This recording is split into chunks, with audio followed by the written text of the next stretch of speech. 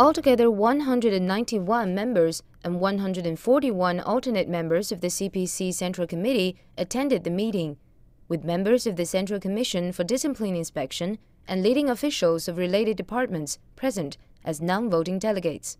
First on the agenda was the confirmation that the 19th National Congress of the CPC will be convened from October the 18th in Beijing. Members of the 18th Central Committee then move on to discuss drafts for 3 key documents, which will be sent to the 19th National Congress for examination and deliberation.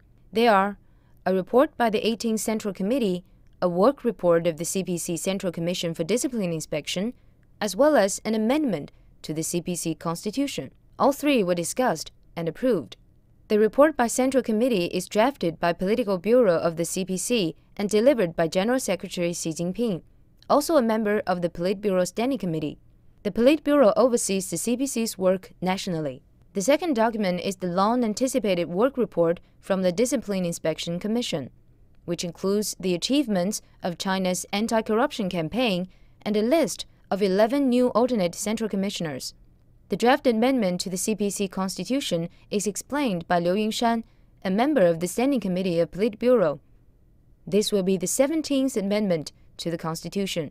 The 7th and last plenary session of the 18th CPC Central Committee reflects on the party's work in the past 5 years and sets the tone for a successful 19th CPC National Congress. 马科 CGTN